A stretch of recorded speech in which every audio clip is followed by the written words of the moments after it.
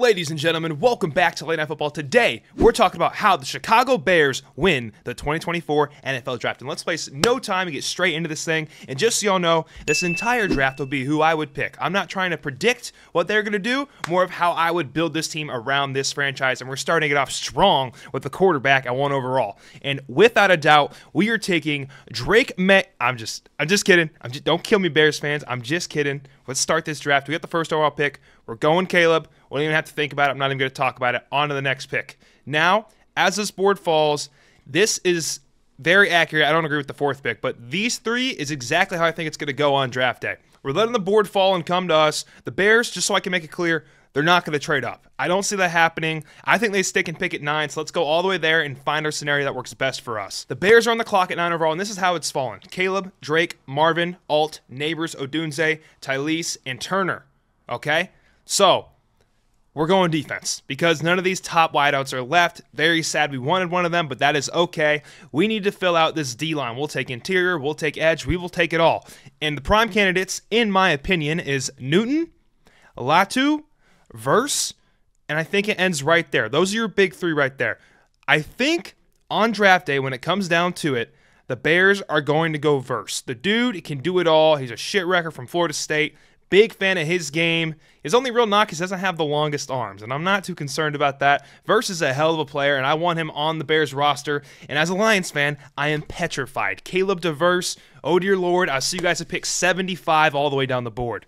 All right, gang, we are back on the clock at 75, and the Bears do not have that many picks in this year's draft. I must say, they got 75, 122 in their first 2 picks, but that's really it. So you got to make them count. We got to address these needs as best we can. We've got a quarterback. We've got a D-lineman. We could take more, of course, so it's D-lineman, or do we take a wideout right here? So let's look at what's left on the board and what we could fill with pick 122. What do we have left, and what can we work with? Wide receiver-wise, I see a strong drop-off. I'm a big Baker guy. I think he's a fantastic player there out of UCF. The dude can really do it all. He separates. He goes up for contested catches. He's a great wideout.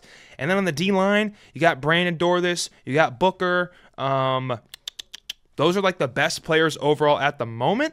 If I'm the GM today of this team, we already got a little bit of D-line help. Let's get some wide receiver help in there, and let's get Javon Baker onto this team, and he's going to absolutely kill it for the squad. I love that pick for the Bears, and I'm petrified of this rookie class for them as well. The Bears are on the clock at pick 122, and this is it. This is our last pick as far as I know, unless I got something else that I didn't account for. But this is it. This is our last pick of the entire draft, so let's make it count. We've got our wideout. We got our quarterback. Did we get a quarterback? We got our quarterback in Caleb. Now we've also got Verse.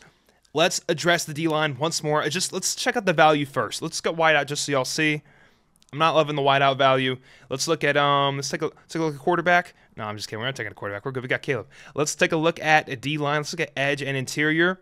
Oh, man. Solomon's on the board. Kamara's also on the board. I love Javon Solomon. This dude is a freak athlete who can rush the passer like nobody. Yeah, he's gained 30 pounds since high school. The dude can flat out fly. He's a speed rusher off the edge. Huge fan of Javon Solomon, and this Bears team is looking nasty. Verse, Solomon on the D-line, Baker out wide, and Caleb at quarterback.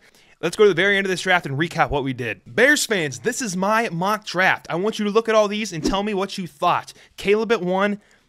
It's pretty obvious. I don't have to think about that one. Jared Verse at 9 overall. None of the wide receivers were there. I think Jared Verse is a very, very good prospect. They gave me a C+.